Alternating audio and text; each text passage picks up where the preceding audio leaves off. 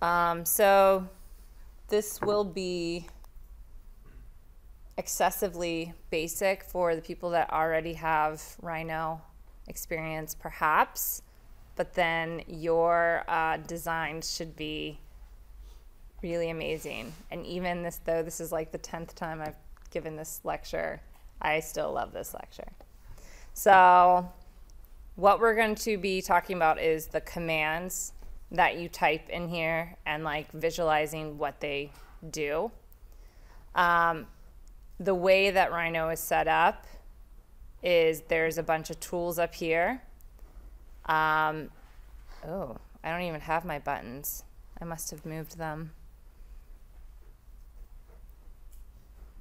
So let's just fix this because I don't think mine looks the same.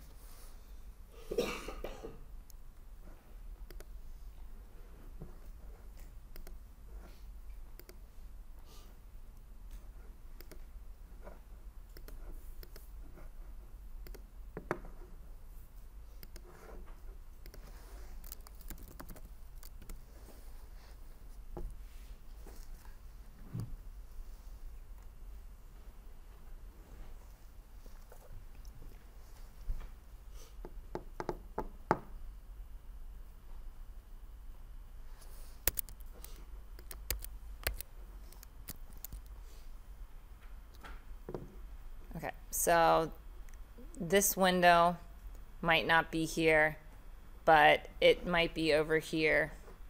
So this is your Properties tab. This is your Layers.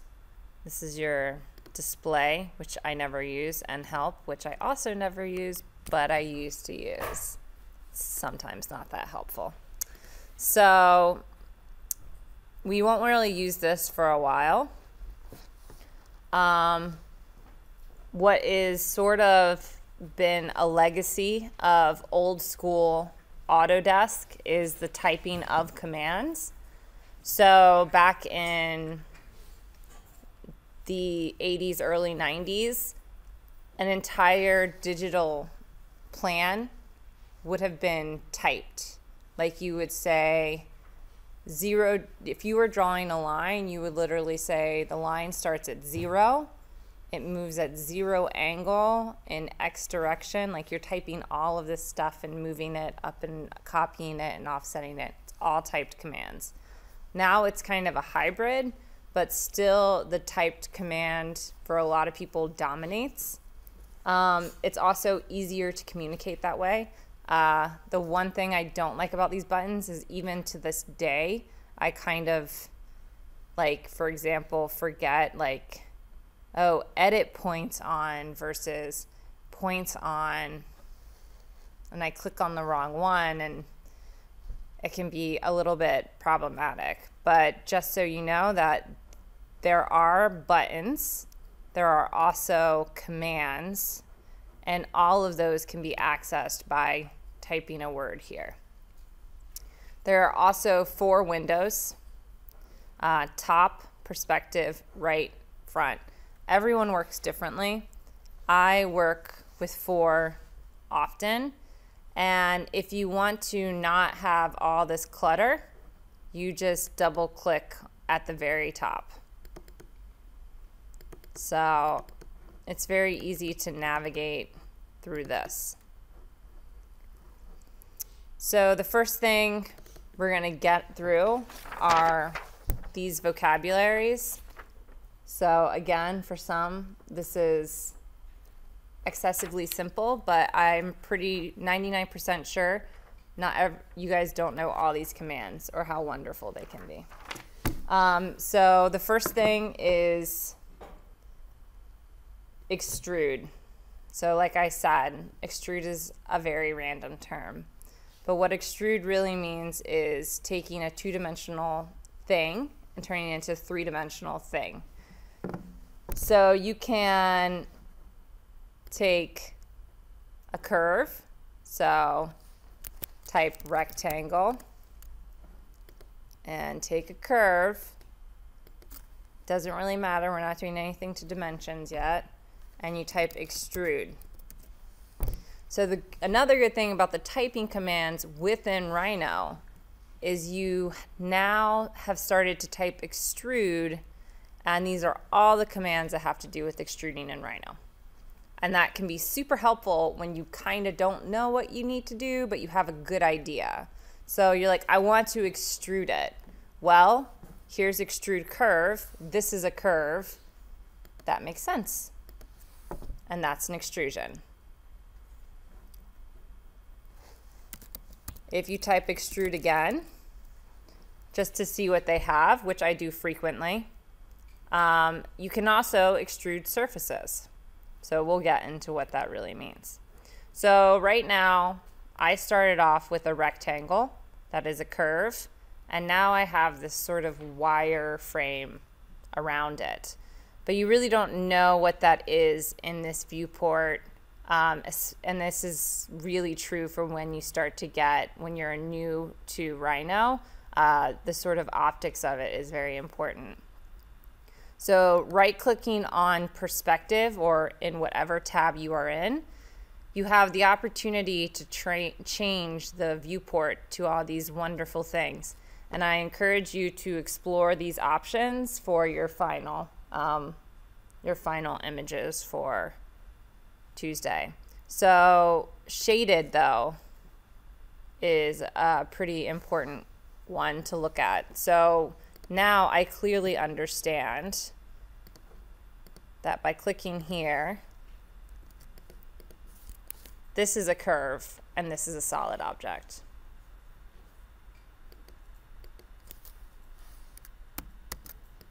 So the next thing that we're going to look at is planar surf. So actually generating surfaces. Again, we can take a rectangle.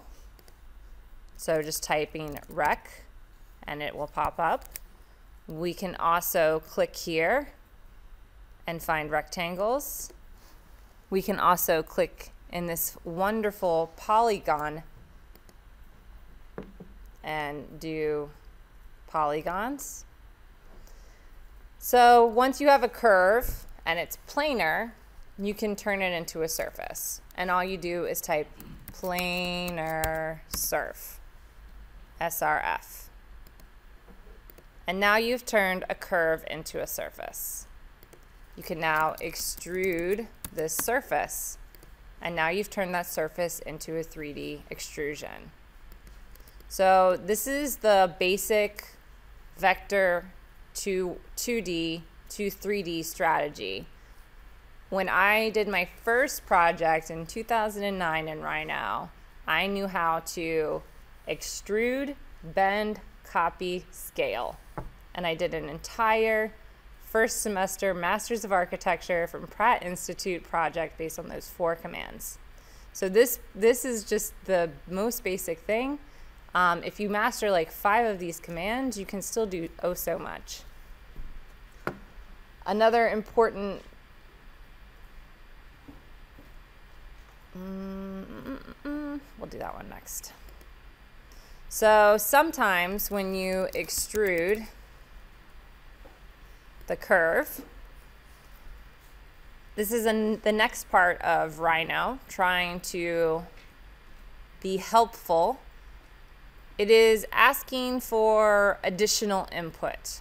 So in this command, you have typed in extrude curve and hit enter. Now it's saying, do you want to change the direction? Do you want it to be on both sides? So if you click that, it will now be extruding on both sides. You can make it solid. And then now it doesn't have a top on it. So as you model, you'll start to realize that's valuable and sometimes it's not. But either way, the next vocab is cap. So if you accidentally extrude something and you want to put the top and bottom back on it, you click on your object, type cap, and hit enter. And now it has a top and a bottom.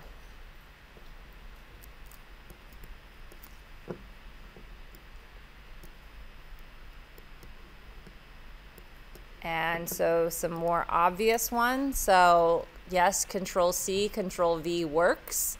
It's not really good because it's harder to Control C, Control V with precision. So you should always type copy, enter, and you can copy everything, everywhere.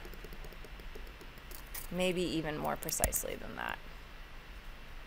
See, it just went wherever it wants, but that's okay for now. And then similarly, there is a way to sort of drag these around using a thing called a gumball. So you can do that. So if you click on this button down here, it's called gumball. You can drag things that way. I am old school, and we did not have gumball back in whenever I started learning, so I always type move and move very specifically. So that is to each of your own. So now you've learned the most boring things possible: extrusion, planar surf, offset surf, cap, group, copy, move. You know how to navigate the windows, and you know how to draw curves. So that's all great and super boring, but necessary to navigate. So just to recap, when you want to type a command, you start typing it. You can either click on it here, or you can type the whole command and hit enter. I think some of you who are new to the software will soon realize that enter exists in 3 buttons. It is your right click mouse button, enter, and spacebar. So just be aware. So the next thing we're going to look at are scaling strategies. And there is just endless tools in here. One of the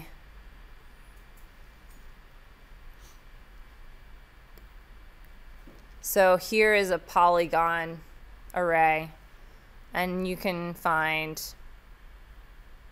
tons of weird things to just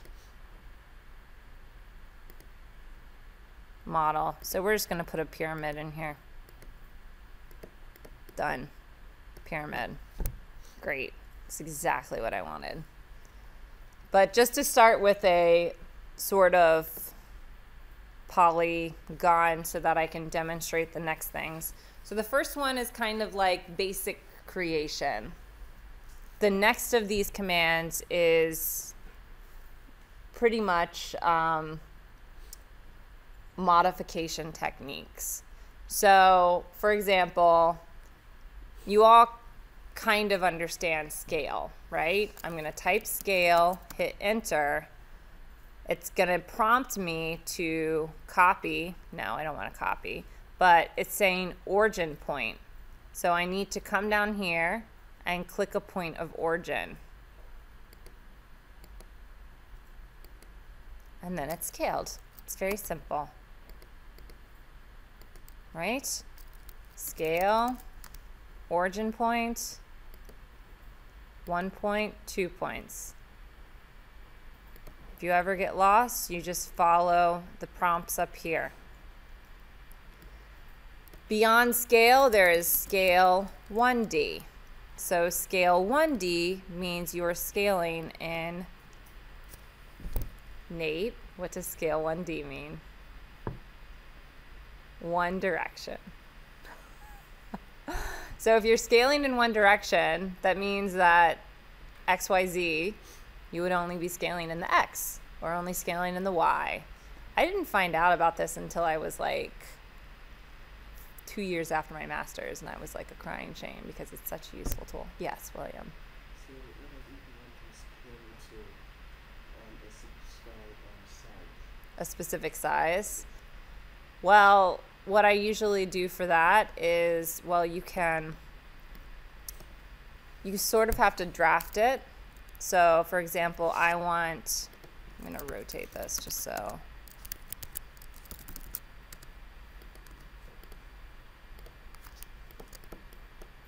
So if I want this edge to be 200, I can grab this, scale, origin point will be here, scale factor of first reference point. The first reference point is your actual object. Your final reference point is what you want it to be. And now that edge is 200. Magic.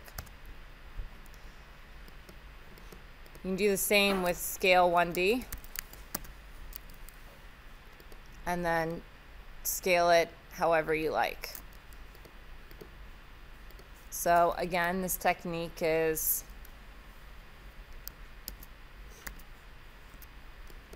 I'm going to just go to the top view for the rest of these. So scale 1D, origin point, it can be wherever you want. The scale factor, it's still looking for first reference point. I'm just going to click up here, and then you can scale it however you want. It's very flexible, but they're always a 3-click process. Now I have this strange, skinny pyramid hexagon thing. It's great. It's just looking awesome.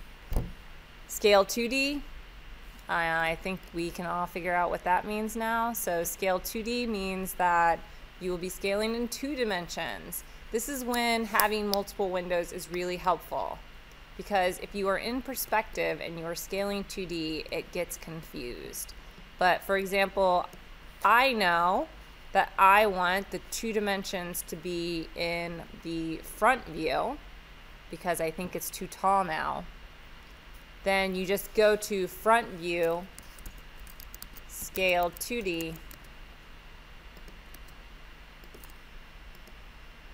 and it will scale in that view, but not in the plan. Do you guys see how that's working? It's kind of hard because it's so skinny. But it's not scaling in a sort of perfect way. The thickness here is staying the same. If I come here and start scaling it, the height's staying the same. You can see in the perspective that the height will stay the same. So scale 2D does 2 dimensions in either direction.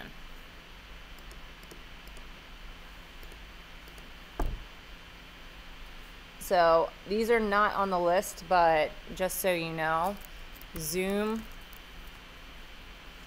comes up with a whole bunch of wonderful things. So if you lose your model, Zoom and then extents, Zoom all and then extents means you get all your windows to zoom everything. So if you lose your stuff, and you will, because everyone does. So the more fun things are commands like bend. So bend is exactly how you imagine it. It makes it bend. But you can get it quite... So now we're like getting into something like extremely more interesting than a polygon. And you can do the bend command. All you do is you type bend, hit enter. It's asking you to start the spine. Honestly, these things, I intrinsically know what it's gonna do, but I still have to test it out every time. Okay, so now I'm making a ram's horn very easily. So skilled. But this is not what I wanted to do. Just like all your other softwares, you can Control Z and it will go back. You can Control Z, I think, the whole thing. And I've done that before because I've really screwed it up and then didn't do a duplicate.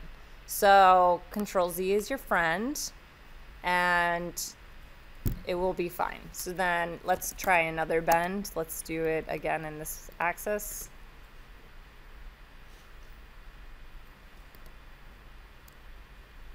Okay. So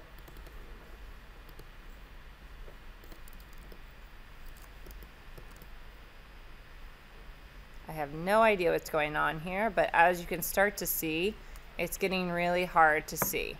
And there's a lot of things going on here because, I mean, that I know, and we won't get in today. The model's not very good. But what I would do is change it to rendered mode or some other mode to see if it's better. Quite frankly, what's happening right now is it's inside out, and I'm going to go back because it'll probably crash soon. But that's what's happening to the model. So remember, if you're having trouble seeing things, adjust the view.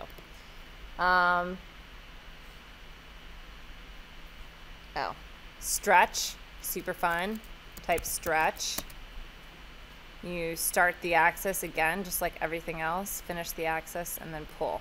This is different than scale 1D. So now it's like stretched out, as it sort of implies. There is another command called sweep. So let's just go straight to what that is. So sweep is another like sort of series of commands that, let's go to help, type sweep 1, and it uses curves to generate surfaces. And I think this is really helpful to do precise modeling. And so, for example, plans, we will often just extrude rectangles. But what if the wall is curved? What you need to do is extrude it along a curve. So that's why sweep is a really valuable tool. So let's say we have this crazy curve that is the best thing ever, and I want it to then, in perspective,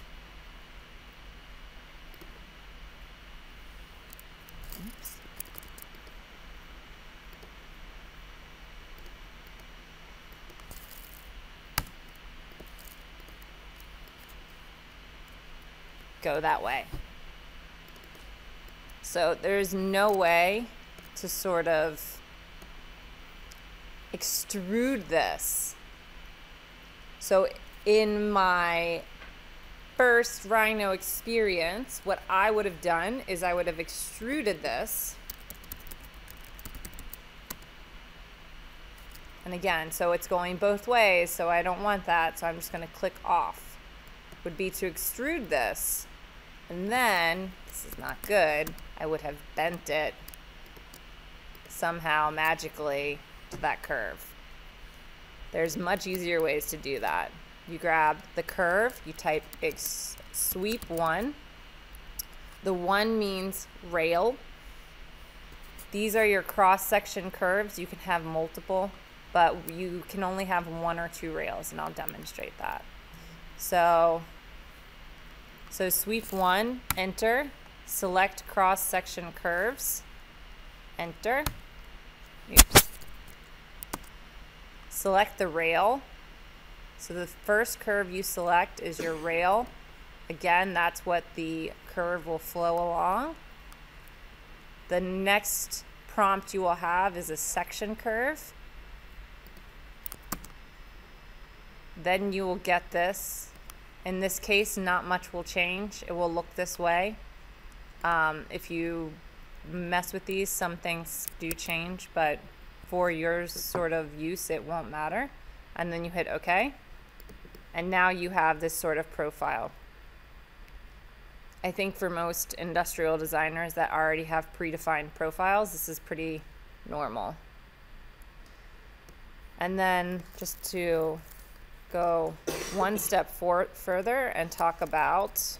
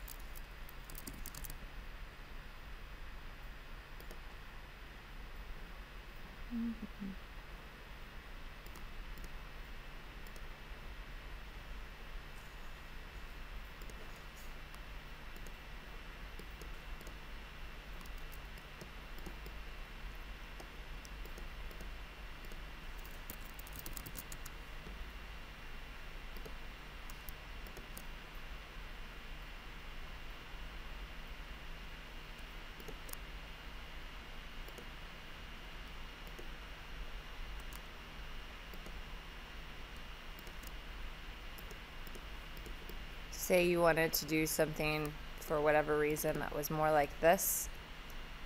You wanted it to start here, but you wanted it to taper. You had specific reasons for doing that.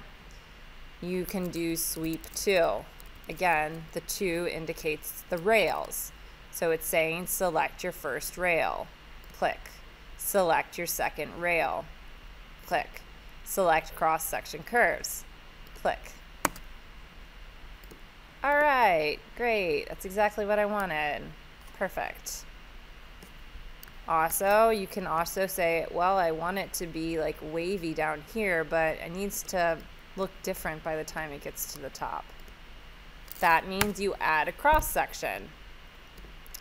So again, sweep 2.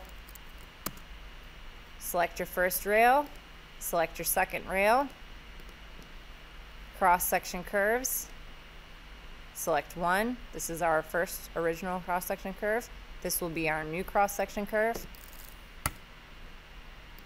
And now you have that. Okay, if that's what you want. So those are sort of different ways to achieve your goal. There are different techniques again. So lofting, type loft. We'll just connect this curve to this curve. Sweeping is a version of lofting, but it gives you directions.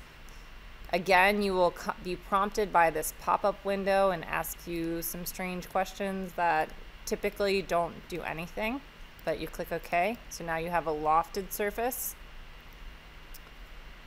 But then also, which happens frequently in any discipline, is you just need like a pipe. Well, Rhino hears you and says, you just type pipe in. And you define the radius. So you can actually drag to define the radius. And then hit enter, enter, and you have a pipe. This is very handy. Instead of walking around extruding circles around curves.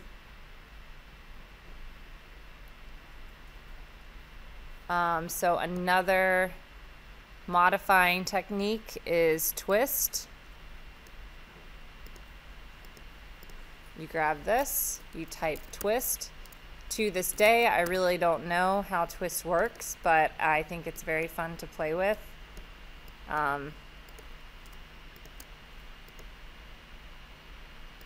In the sort of scheme of form generation. There is, oh, bend was in there twice. There is a thing called cage edit, which is every time I sort of do desk crits with my students, they don't know about this, so it's a very important one to know. So you type in, and they always get it wrong, but it's by far an incredibly valuable tool.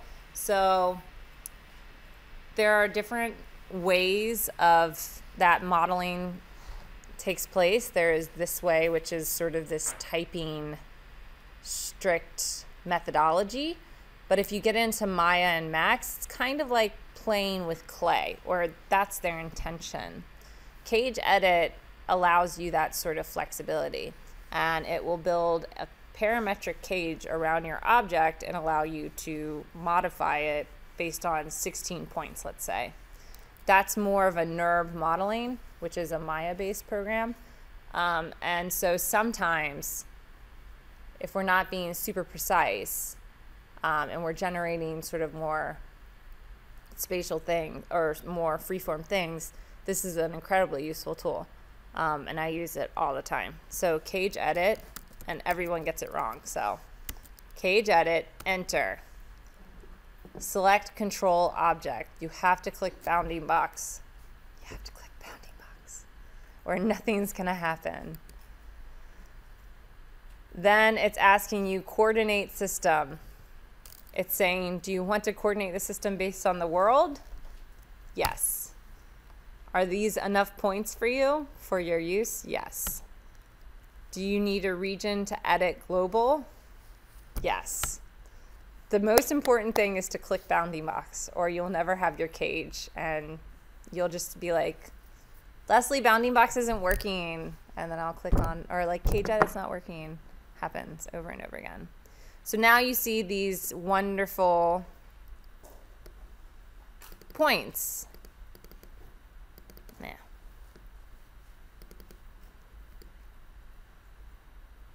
So now I can grab this part and move it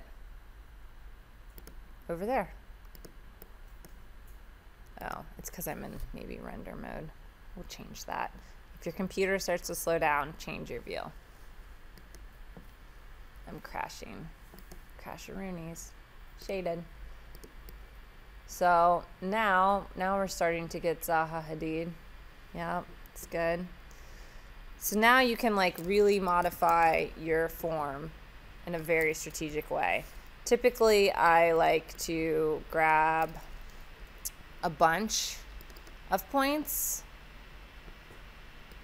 Let's say all of these points, so this whole face, and do something like scale 1D.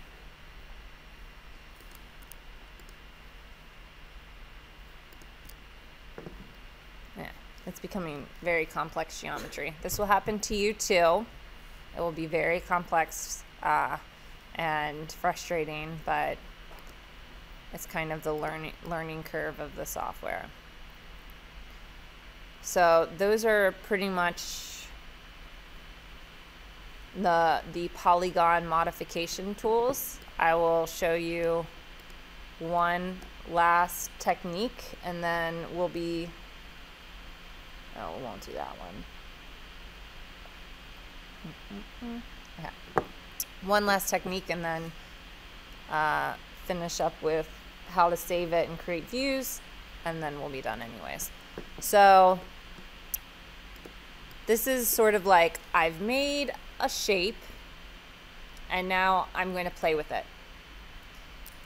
Often, and I did this frequently with my fashion designers when I taught fashion designers how to 3D model, they work specifically with surfaces. Like that's sort of the language in which they operate. So flow along surface is a very wonderful tool for them. So the first thing, let's just start with the surface.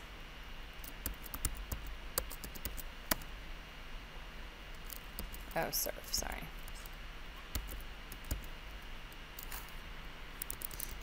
Yeah, I'll just start with plane.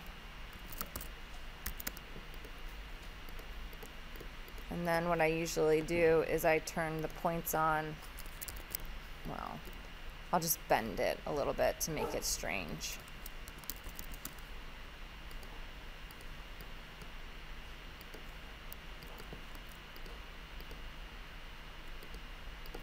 So it's a little curving.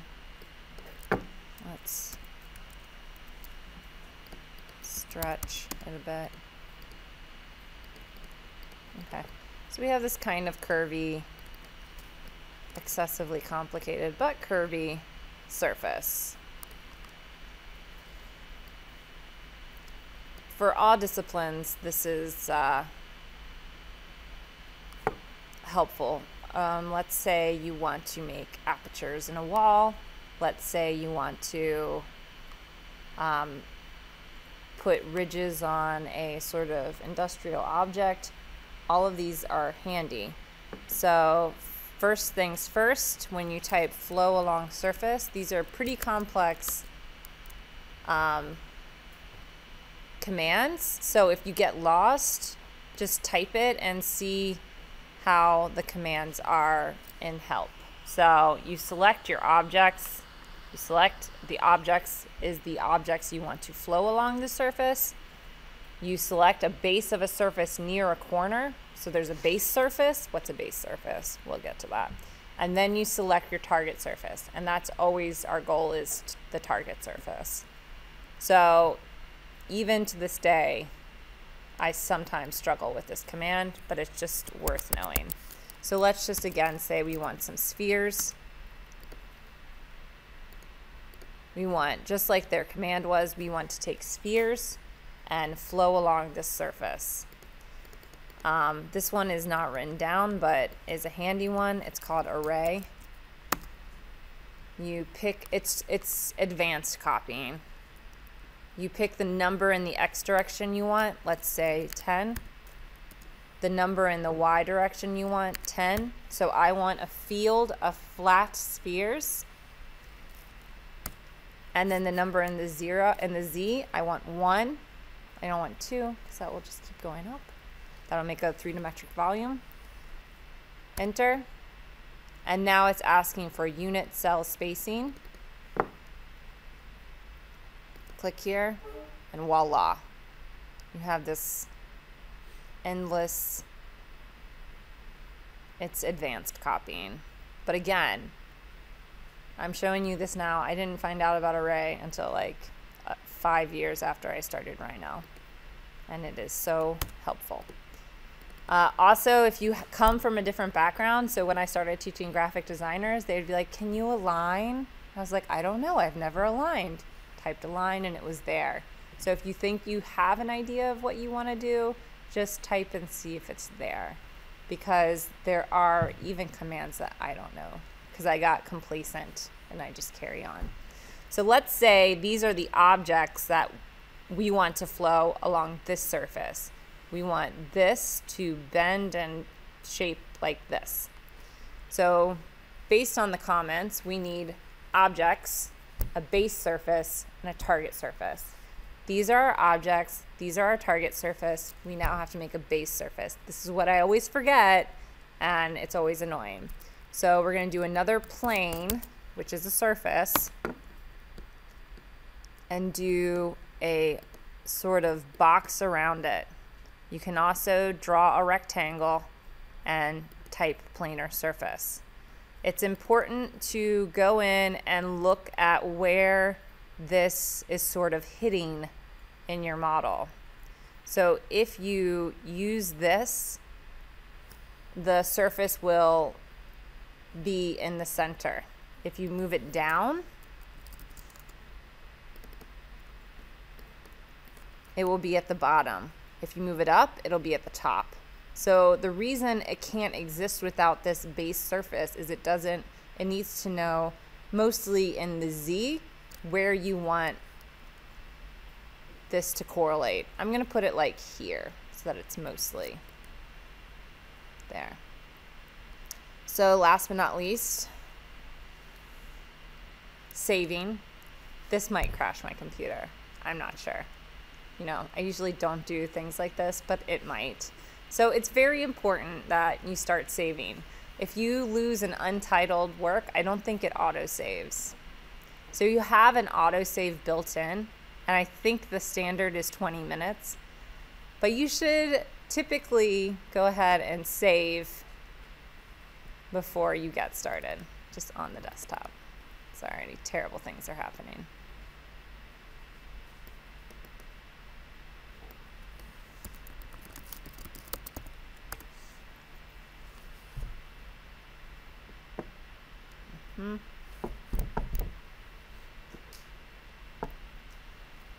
It's like nothing's happening. I do not know why it takes so long.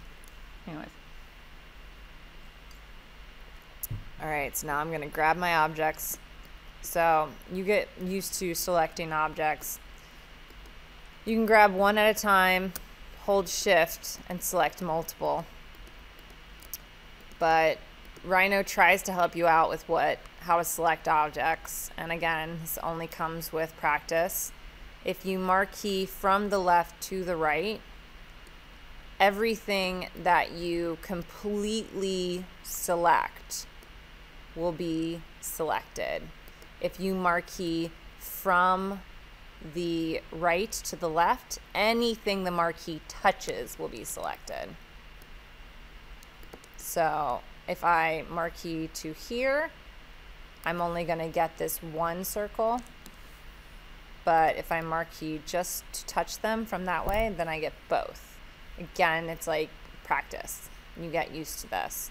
You can also go about clicking on everything, but as you see, when there's overlap, They're trying to help you out. You'll see this will happen to you a lot. You will have an option to select what you want. So it's important while you're doing this to practice the selection process.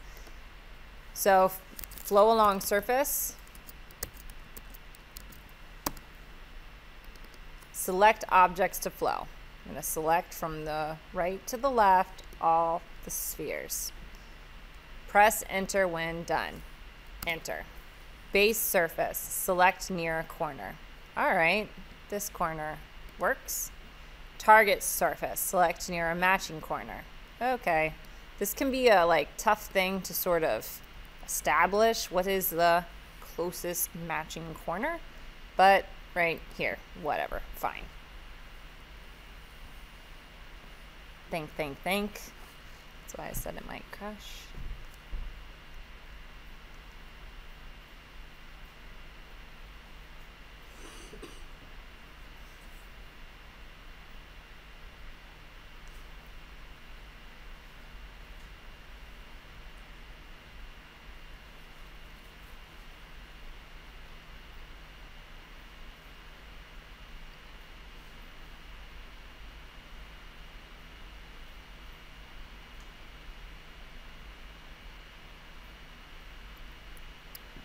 Yeah, so this is what I was saying about crashing.